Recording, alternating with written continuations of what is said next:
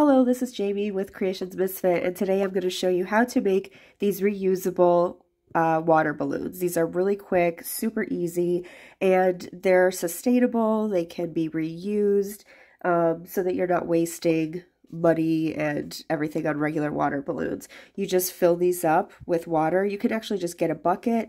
I soak them in there, and then the kids can keep throwing them, until the water runs out, and then you just dunk it, excuse me, in the bucket again, and they're washable, so they're a great time, eco-friendly, sustainable water balloons. So I've been making these for years, along with a lot of other people. I know there's a lot of tutorials out for them already, but I did have a few people reach out to me this past couple months and ask for a pattern tutorial. So here we go. So what you will need is some, I use Bernat Blanket yarn or any kind of blanket yarn like the chenille size 6, and you'll need about 30 yards. So it's good for your ends, you can get rid of some of that yarn. And then I use, let's see, well, you could use an 8 or a 9mm hook. I'm going to use an 8 because that's what I have sitting here right now. And then you'll need some scissors and a yarn needle to sew in your ends. So let's go ahead and get started. Now I start this with a magic circle. If you'd rather do 4 chains, then you can slip stitch into the first chain and then you'll have a circle there that you can work into, but I feel like the magic circle closes up better. If you need more help with that, I'll put a card up here in the corner and you can click on that. I have a tutorial for the magic circle. But this is how I do mine. I just put my yarn over my fingers in the back, turn it around and make an X. I go under this one, over this one, and pull up a loop. And then we are going to chain after that. So I just chain while it's still on my fingers. You can go under this piece and do 1 chain there. And then you have your circle. And you can pull this if you need to close it up a little bit. Sometimes with the chenille yarn it's a little harder, but it closes up nicely. So we just chained 1 and we need to chain 1 more. And now our chains are not going to count as stitches. So from here we want to do 8 double crochet into this circle that we just made. So the chain does not count as a stitch, so we're just going to do 8 double crochet. 1, 2, 3, 4, whoops,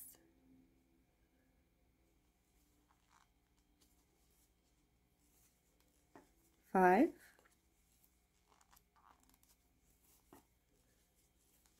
6, 7, and 8.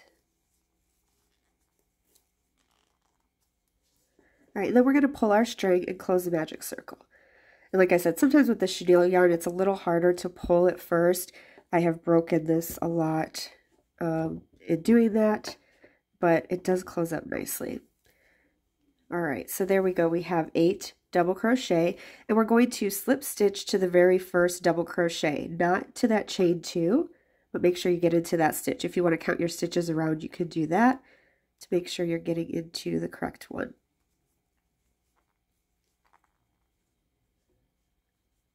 Okay, and then we are going to chain up 2 to start round 2. And for round 2, we're just going to go around and do 2 double crochet in every stitch around. All right, so make sure you get into that first one because this is not, our chain 2 does not count as a double crochet. So we're going to do 1, 2 double crochet in that first stitch, and then 2 in the next, and we will repeat that around until you have 16 double crochet. So you can pause the video and do yours. If you need to pull this tighter, you can pull that tight if it looks like it's opening up. So do 2 double crochet around, and I will see you back after this round. Okay, and at the end of round 2, you are going to slip stitch into that very first stitch again, the very first double crochet that we made. I went ahead, excuse me, and I sewed in my tail that was here. just because once we start getting the balloon like smaller, it's going to be hard to get in there. So you might want to sew that in. All right, moving on to round 3, we're going to chain up 2. And now for rounds 3, 4, and 5, we're going to do the same thing for each one. We are going to do 1 double crochet in every stitch around. So make sure you get into that very first one. And we're just going to do a double crochet all the way around. There will be 16 total for each round. And when you get to the end of the round, slip stitch to the first chain, or to the first double crochet, chain up 2, and then go around again. So that's 3. This is row 3, round 3. And then we're going to also do round 4 and round 5 on our own. And so I will meet you back after round 5. All right, I finished up round 5, and we just have a few more rounds left. So at the end of round 5, we're going to chain up 2, and we're going to start decreasing to get to the bottom of our balloon. So we are just going to do a round of decrease, which means double crochet 2 together. So to do that, you're going to yarn over and go into the first stitch, yarn over and pull up a loop, yarn over and pull through 2 loops. And then you're going to yarn over and go into the next stitch, yarn over and pull up a loop, yarn over and pull through 2 loops. You should have 3 loops on your hook, yarn over and pull through all 3. So that's double crochet 2 together. And we're going to do that all the way around for a total of 8 double crochet 2 togethers, and then you will have 8 stitches at the end of the round. So I'll show you how to do that one more time. Yarn over, go into the stitch, pull up a loop, 3 loops on your hook, yarn over and pull through 2, just like you're doing a regular double crochet. But then before yarning over and pulling through the last 2, we're going to yarn over and go into the next stitch, pull up a loop, 4 loops on your hook, yarn over and pull through 2, 3 loops on your hook, yarn over and pull through all 3. All right, so just go around and do your double crochet 2 togethers, and we will have 8 at the end of this round, and then finish off with a slip stitch. Okay, and at the end of round 6, we slip stitch to close, and we should have 8 stitches. Now it's getting kind of tight in there. I know it's a little difficult, but we just have one more decrease round here. So we're going to chain up 2 for round 7, and we're going to do the exact same thing. We're going to do decreases around, so double crochet 2 together, and you will do this 4 times, which will leave you with 4 stitches. So I'll just stay on and do mine. Thank you so much for watching. By the way, I hope this is helpful. Please feel free to subscribe, like, comment below. Let me know how this worked out for you. If you've used these before, or what colors you're making, who you're making it for. I'd love to hear that stuff. And also, I'm on Creations Misfit, or I'm on Instagram and TikTok at Creations Misfit. If you'd like to tag me in your project, or if you make any of my patterns, I have a lot on my channel, so please feel free to take a look, and if you make anything, tag me in it. I'd love to see it. All right, so when we get around to the end, we're going to slip stitch into that first double crochet again, which is really tight to get into, but it's okay. So slip stitch, and then we just have one round left to do like the little bottom part of our balloon. And oops. Okay, to do that, we are going to chain up 1, and we're going to do 2 single crochet in each stitch around. So we should have 4 stitches left, and we're going to increase to get that little, the bottom of the balloon. So we're going to do 2 single crochet in this first stitch, 2 single crochet in the second stitch, it's the third stitch,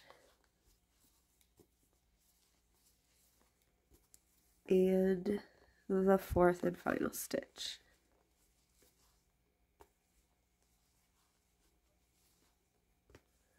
All right, and then you'll slip stitch to the beginning.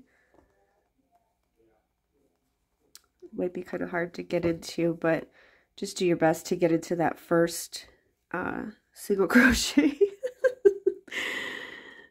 Oh my goodness. This yarn is beautiful to work with for blankets and everything, but sometimes when your stitches are smaller, it's hard to get into. Good Lord. Okay, I'm getting through one loop, which is good enough. All right, and then we're going to tie off, but I want you to tie kind of a long string because we're going to sew around. So tie off a little bit of a long string, pull your yarn through, and here is what your balloon should look like so far, but we're going to go around the bottom part to kind of bring that together a little bit more. So grab your yarn needle and get your yarn on there.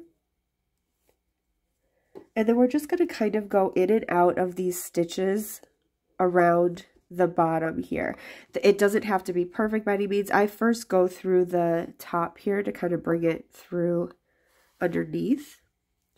And then I just go in and out of the stitches around a little bit. Make sure you don't go back through where you started, because then it will just keep coming out the same side. So just go around a little bit, weaving in and out. This just makes the bottom part stand out a little bit more. Okay, and then you can pull it tight, and it gives it a little bit of a definition on the bottom. And then from there you could just, I usually just go through some stitches, like up the balloon.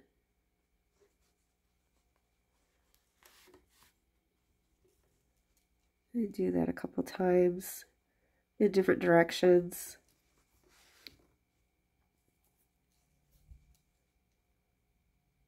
Just to kind of hide my tail, and then you don't have to really sew it in.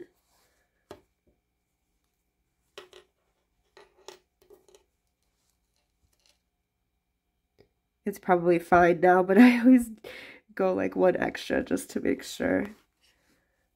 All right, and then you can just cut your yarn from there.